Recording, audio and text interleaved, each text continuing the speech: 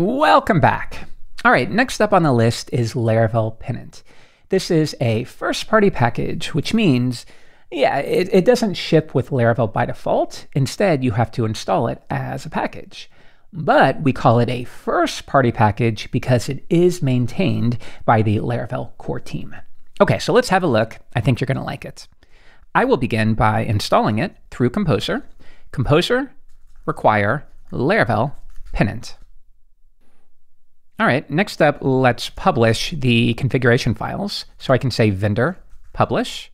And here's all the tags for a fresh application. In our case, here's the provider, and the number is 5. So let's do that now. All right, so we can see that we have a new config/pennant file, as well as a new migration. Let's go ahead and run that migration.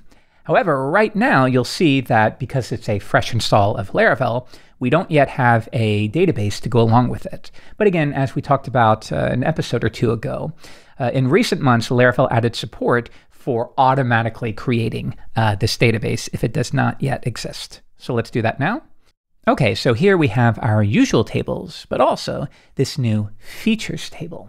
And this is what Laravel Pennant is. It helps you maintain and manage your various feature flags. And it was contributed by Tim McDonald, who works on the Laravel core team. Okay, so now I get it. Your next question is, well, what's a feature flag? All right, think of it like this. And I guarantee you've run into this many, many times around the web. Have you ever been in a situation where you wanted to test out maybe a new style or a new layout or a new page or a new dashboard or anything like that, but you weren't yet ready to roll it out to everyone? Instead, maybe a small percentage of your faithful users can try it out. Or maybe your users can opt in to try out the new dashboard. Or maybe administrators or people who work at your company can try out the new dashboard or the new design or layout, but everyone else still sees the old layout or the old API or whatever it happens to be. Have you ever found yourself in that situation? And if so, well, you're working with feature flags, and this package can help you. All right, so let's have a look. I'm going to go into PHP Storm. I'll visit my app service provider, and let's define our first feature. I will say feature, Laravel Pennant feature, and let's define a new one. The first argument here will be some kind of identifier that represents and describes the feature itself. I will call ours, new design, whatever format you want. Next, we'll have a closure here that will determine whether or not each individual user has access to this feature, or if the feature is active for each individual user. So if I return true here, well, that would mean everyone has access to this feature. And I don't know, I'm not sure how useful that would be. I don't know, maybe as a toggle, if you want to say, all right, well, for the next couple of hours, let's turn on this feature for everybody. But then I want an easy way to quickly turn it off. Maybe that would work, but more practically and more realistically, you will determine authorization, and really that's what this is. It authorizes a particular feature on a per user basis. So more practically, you would say, well, these users can access the new dashboard or whatever the feature is, but these other users cannot access it. So again, it would be contingent on a per user basis. Okay, so maybe what we could do is type user, and then you can inspect this user to determine if the new design feature should be active for them. And maybe if you have a really small site, you can just do something like this. Like the user with an ID of 1 is the owner or the administrator. They can see it, but nobody else can. This would be fine. Another option, maybe a little more realistically, is you have some kind of method on your user model. Maybe it's is admin, is moderator, maybe, whatever you want, whatever makes sense for your application. In this case, I'm just moving the logic here. Maybe that's all you do here to define an admin for your application. Maybe you're checking a roles table. Maybe there's a column on the user's table that you would check. Whatever you want. Either way, you can delegate like so. Return user is admin. Okay, so I think we're ready to try this out. I'm going to go into my routes file, And let's see, we have, again, a fresh application. This loads the welcome page. All right, let's see. Yeah, how about this? We will say, for demonstration purposes, it's kind of lame, but it'll work. If the new design feature is activated for your account, we will load this style tag here. And that seems to inline the Tailwind library. So I guess otherwise, you get an unstyled site. So it really is a new design that you're testing out. Okay, let's give it a shot. So when you pull in the Pennant package, that also includes a new Blade directive called feature. And you can use this just like all the Blade directives you're used to in the past. So we're going to give it the identifier. Ours was new design. And then don't forget to close out the block and feature. Okay, so let's think about what this says. If the new design feature is activated for the current user or for everyone, only on that condition should we render the style tag that loads the Tailwind library. Otherwise, we don't. Okay, and what is the logic again? Just as a reminder, the logic is if you're an administrator, you can see it. Otherwise, you don't see it. All right, let's give this a shot in the browser. So I give this a reload, and it should be unstyled. And good, I did it correctly. We get a totally unstyled splash page. And this is the current design, I guess, at least for the example. Okay, but now let's set an authenticated user. So here's what I'll do. I will open up Table Plus, and yeah, here's the Laravel 10 database, but you'll notice that I don't have any users at the moment. So here's what we can do. Let's open up my database seeder that you'll find in Database Seeders, Database Seeder. And yeah, they have a little snippet here that I can uncomment. So when I run the db seed command, this will create 10 dummy users, and that's what we need. Okay, let's give that a run. PHP artisan db seed.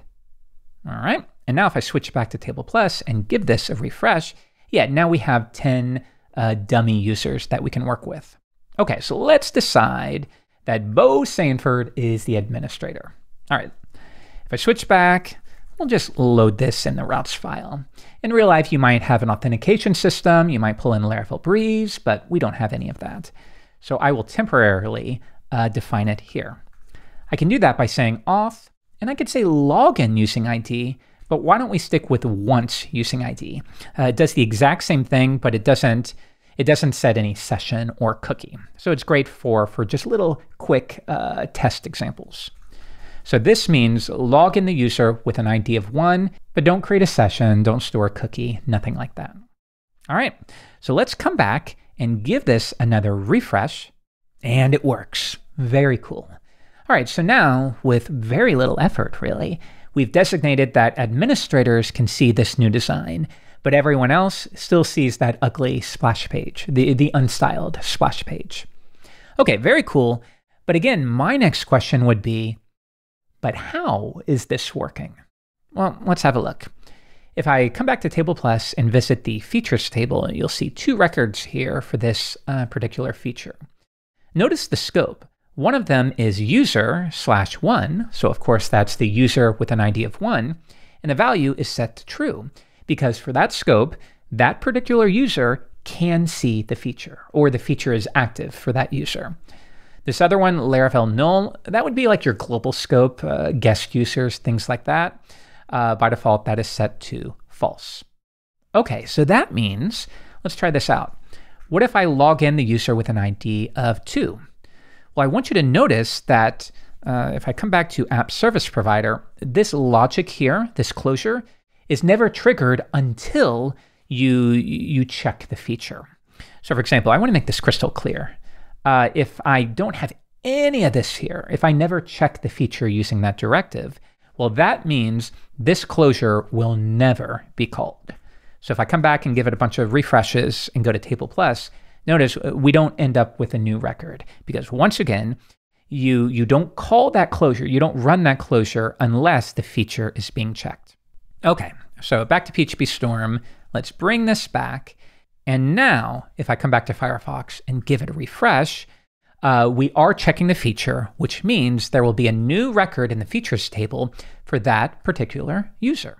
So in this case, the user with an ID of 1 has it turned on, but the user with an ID of 2, who is not an administrator, has it turned off. Okay, but now the next thing I want to show you, something you might run into, is what if we decide that the user with an ID of 2 gets promoted, and now they are an administrator or a moderator. So you might do something like this. This is fine. Or if you want an array, this doesn't matter. Why am I doing this? But check the ID and see if it's 1 or 2. And those are your administrators. Okay. Well, now notice that in our routes file, the user with an ID of 2 is logged in, but they will not see the new design, even though they do qualify. All right, this is a key thing to understand. If I switch back, access for this particular user has already been saved or stored. And what this effectively means is this closure is not rerunning for every single request. It wouldn't make sense. Instead, it has already been cached in the database. So for example, if I were to delete this outright and then retry, we come back, give it a refresh, and now we recalculate it. So that means we hit this closure, we determine if the user is an administrator, now they are, and that value is then saved or cached in the database, as you see there. But yeah, otherwise, in situations like this, how might we deal with it? Well, one option is to do what I just did, manually delete it. It's fine for small stuff. But otherwise, yeah, more practically, you could, whenever a relevant action takes place, you could activate the feature for the user or update its status. So I could say feature activate, and then I provide the name of the feature, new design. So yeah, if the user does something, if they're upgraded, as part of that, you could run code like this. Just keep in mind, what this code says is activate the new design feature for the current scope. And in our case, the scope is the user. So for the current user. This does not say activate new design for everybody that visits the application. It is still scoped. So in our case, notice that the user with an ID of 2 does not have access, but when I load the home page and that user is signed in, we activate it for them alone. Okay. And actually, just to make this crystal clear, let's cache this and say the user with an ID of 1 is false, just to show you that we're not in a blanket update changing every single record. Okay, come back, give it a refresh, and now come back to Table Plus, you will see that switch to true. All right, very cool. So what this means is with minimal effort, you can define various features in your application. One could be a new design. One could be, how about this? How about, once again, to call it anything you want, fresh dashboard, or how about dashboard v2, whatever naming convention your team comes up with. And we can say, once again, you can access version 2 of the dashboard if the current scope, the user here, meets some kind of criteria. Or what you sometimes might want to do is say, well, I don't care which users access it. I just don't want everyone accessing this at the exact same time. Well, in those situations, you can reach for a lottery. How about 1 out of 10 users or 1 out of 5 users can access the new dashboard? And as always, Laravel has our back. We can pull in illuminate, support, lottery, and let's declare our odds. I said 1 out of 5. There you go. Add your fraction there, and you're all set. Okay, so now I don't even need this scope, and I think we're all set. Let's go to my routes file, and let's declare a dashboard. And I'm just going to return a string here, dashboard. But then I'm going to have the new dashboard. So we'll have one here. All right, so now we have the old dashboard and the new one that you want to load. Okay, so here you might check if the, what did we call it? Dashboard v2 feature is active. Maybe we redirect them somewhere else. That would be fine. Redirect them to the new dashboard. Otherwise, stick with the old dashboard. All right, let's give this a try. Let's visit our dashboard, and we get the current dashboard. So if I come up to Table Plus, we should have a new record here. And sure enough, the user with an ID of 2, as the odds turn out, did not have access. And actually, on that note, just to make this a little easier on myself, why don't we say 3 out of 4 chance, a 75% chance that we will get the new dashboard. Okay, so let's come back, and hopefully this won't take too long. We switch our current user, give it a refresh. There we go, it did work. Okay, so now we can see a relationship between any scope, in this case a user, and all of the features associated with it. So in this case, the user with an ID of 1 does not have access to the new design, but they do have access to this dashboard v2. All right, so now we can see that the user with an ID of 1 has access to this new dashboard, but yeah, the user with an ID of 2 will not. So if we give it a try, they're still stuck with the old dashboard. But now you'll notice, because we are redirecting to this new URI and there's no authorization associated with it, well, yeah, they were still able to access that new dashboard. Okay, so that's another thing we should check for. And again, we can solve that problem. I will visit my HTTP kernel, and yeah, we can add a new one that's available through this package. So here is our route middleware aliases. We're going to call it feature. And that will be ensure, there it is, features are active. And real quick, if we have a look there, here's the middleware. Notice that you can pass in the name of the feature. Okay, cool. This is all we have to do. So now, for any pages that need protection, you can use your new middleware. Middleware, feature, colon, and then the name of the feature. Dashboard v2. All right, cool. So now, yeah, if I come back and refresh, we don't have access to this page, so an exception is thrown. And of course, there are options to handle that exception however you want to. Okay, so there's a lot more to dig into here, but I think this will get you started. It's a really nice addition. It's very elegant. I think Tim did a great job. So I encourage you to check it out.